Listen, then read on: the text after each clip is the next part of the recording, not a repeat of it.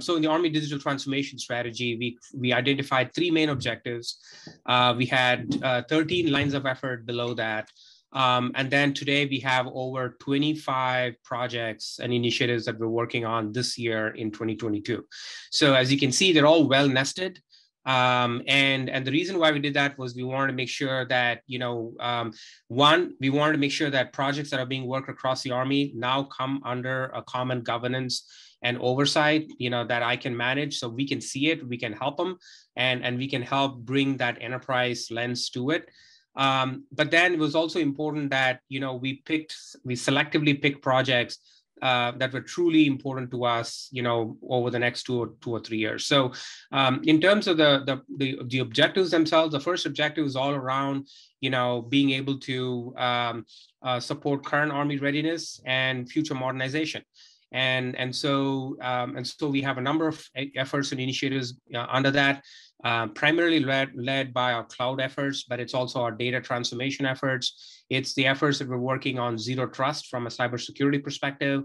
And then it's also the modernization of some of our enduring systems, leveraging DevSecOps and agile development, and then finally, unifying and modernization of our warfighting network. So those are some of the big pieces under that first objective.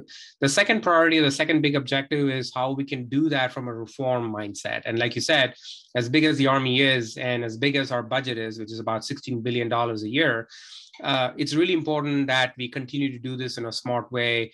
And the only way we can do that is to make sure that we see good value for every taxpayer dollar, that we spend. And so getting a handle on our portfolio, looking at our portfolio management processes, looking at where we need to divest and sunset some of the legacy systems, which ones we modernize and move to the cloud. And being able to do that essentially in a budget neutral environment is going to be absolutely critical. And then along with that, we also acknowledge that we have to reform many of the institutional processes that the Army has in order for us to be, much more agile and take on that digital mindset.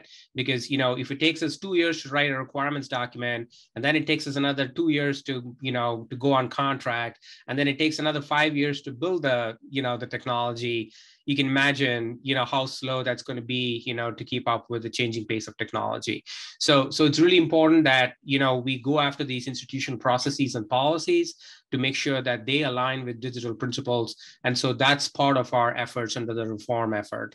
And then finally, the third piece is all about our people. And we acknowledge that, from a digital transformation perspective, at the end of the day, I as a CIO can lay the vision, but that execution has to be done by every digital native worker across the Army. And when we have to empower them, we got to make sure that they have the skills and the ability to be able to go innovate at scale. And so we have an effort to make sure that we are looking at how we are recruiting the best talent, how we're making sure we can retain them, and then giving them the right developmental opportunities so they can become the digital natives of the Army in future.